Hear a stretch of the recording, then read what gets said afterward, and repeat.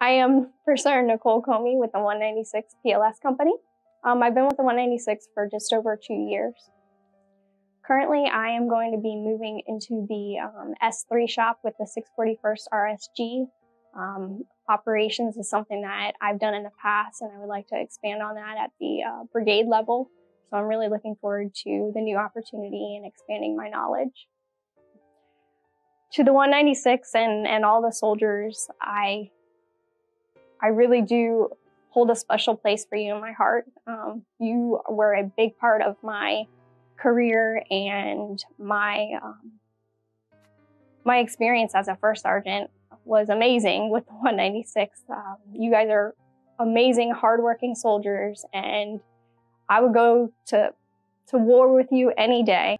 You know, I really grew to love each and every soldier, and you know, I wish them the best of luck. My advice to you would be to stay open to new challenges, new changes. With the Army, it's constantly changing, but just stay open and don't stay stagnant. You know, if you feel like you're ready for a change, ask.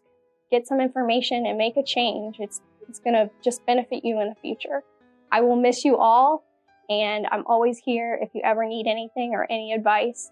I will always be your first sergeant, no matter where I am. Good luck.